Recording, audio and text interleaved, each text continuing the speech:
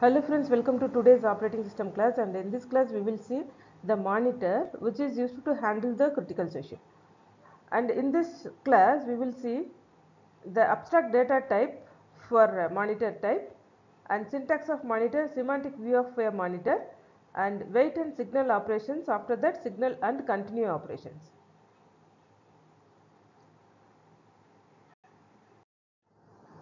First let us see the monitor type. It is ADT. ADT is nothing but abstract data type, okay, that encapsulates data with set of functions, that is to operate on the data, okay. The functions will perform some operations on the data, hence it is called as abstract data type, okay. Here monitor is also ADT, which includes a set of functions, that is user defined functions or operations that provide with mutual exclusion within the monitor, okay. Those operations will be performed only inside the monitor, right.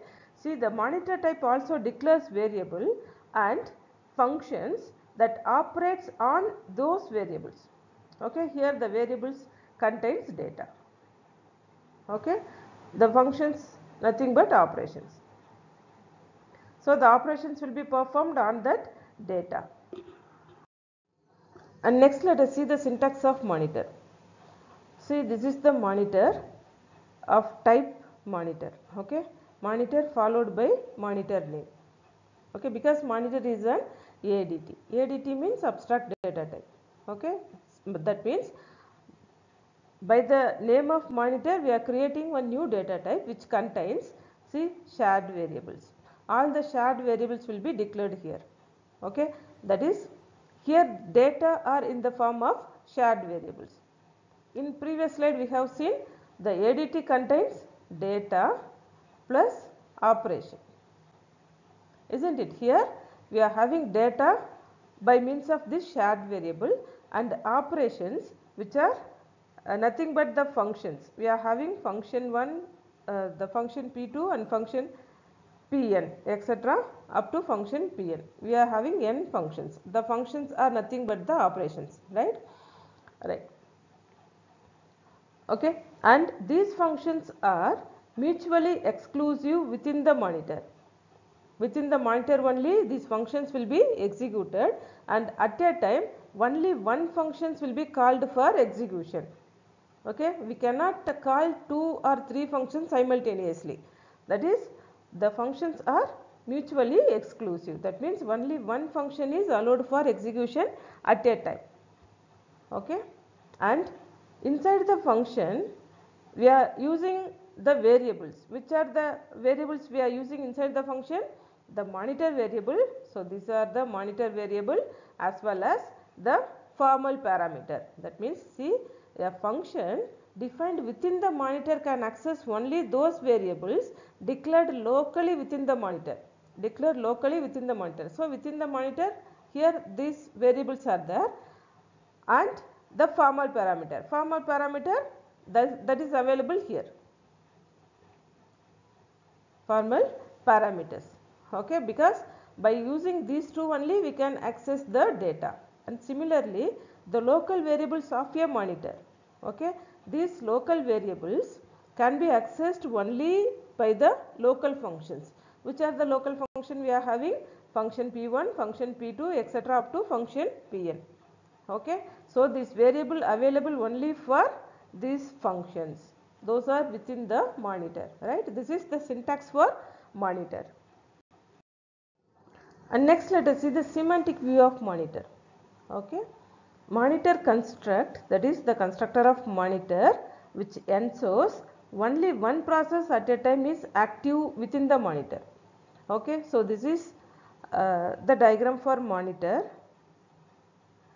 Every monitor contains the shared data and a set of operations.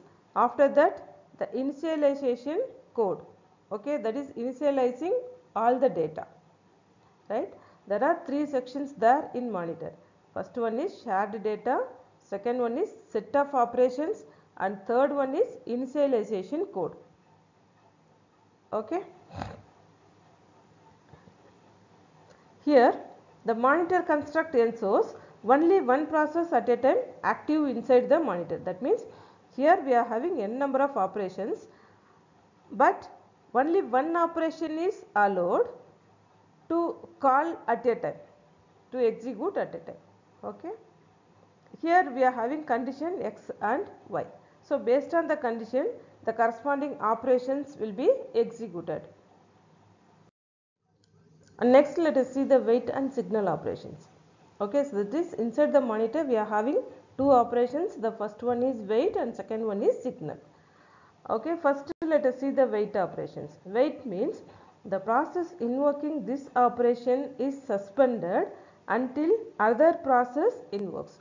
That is, this is CPU. CPU is currently executing some other process, that is process X. Now process 1 will be wait until the PX completes its execution. Then only the P1 will access the CPU for its execution. Okay. So the P1 is in wait state, right? And next one is signal operations. Signal operation means the P1 will be resumed for accessing the CPU, right?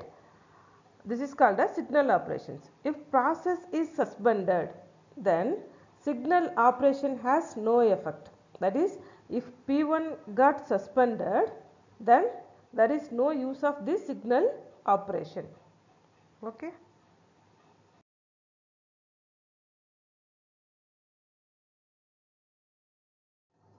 And next let us see the monitor operations, signal and wait, which is the processes P and Q. That is, we are having two processes P and Q, and the operations signal and wait will be performed on those processes P and Q. First let us see the wait operation. Okay. X dot wait. X dot wait means based on the condition X, how the wait operations will be performed. The process P is performing the wait operations. Okay. The process P is performing on wait operation on any condition variable are suspended. Okay. If P is performing wait operations, then the condition variable will be suspended and the process Q will be placed in the block Q. That is, if we are having P and Q here, if P perform wait operation, then the process PQ will be, that is process Q will be placed in the block Q. Block Q. Okay. That is, each condition variable has its unique block Q. That is, two condition variable as per our example X and Y. Each X and Y are having its unique block Qs. This is X and this is for Y. Right. And next let us see the signal operation. That is X dot signal operation. Signal operation with respect to the condition X. If suspended process Q is allowed to resume. Okay. That is, the process Q resumes this process, the process P resumes the process Q. Right. If the suspended process Q is allowed to resume, that is, the Q is actually in the block Q, isn't it? The process Q is already in the block Q. Now that is resumed. That is resumed. Then the signaling process must wait. Signaling, which is the signaling process P. P is the signaling process now. Now the signaling process will goes to block Q, right? Otherwise what will happen? Both the P and Q would be active simultaneously within the monitor. Okay. That is, both process can continue with their execution. Then we will get the problem. Here two possibilities exist. First one is signal and wait and second one is signal and continue. Signal and wait means the process P either waits until Q leaves the monitor or waits for another condition. Okay. That is, the process P have to wait until the Q should exit from the monitor. Okay. And second one is signal and continue. That is, Q either waits until P leaves the monitor. Okay. See, initially now P is in the monitor. Next Q will be wait until the P will leave the monitor. And next let us see the signal and continue, that is signal and continue operations. If the process P was already executing the monitor, okay, this is the monitor, now the process P was executing, then the signal and continue method seems more reasonable. Let us see how it is. If we allow the thread P to continue, see already P is there inside the monitor and we allow the P to continue, then by the time Q is resumed, by the time Q is where the Q is, that is available in the block Q, isn't it? Q is resumed, the logical condition of Q was waiting no longer hold. Okay, the queue is now waiting in the block queue. When thread P executes, the thread P executes the signal. That means the process P completes its execution inside the monitor, then it will call this signal operation. Okay, that means immediately the P will leave this monitor, then the Q will automatically enter into the monitor, immediately resumed. So this is called a signal and continue. Up to this we have seen the monitor in inter-process communication. Under this we have seen the monitor type, syntax and semantic view of monitors, and the operations wait and signal and wait and continue. And in the next class we will see another important topic from operating system. Thank you.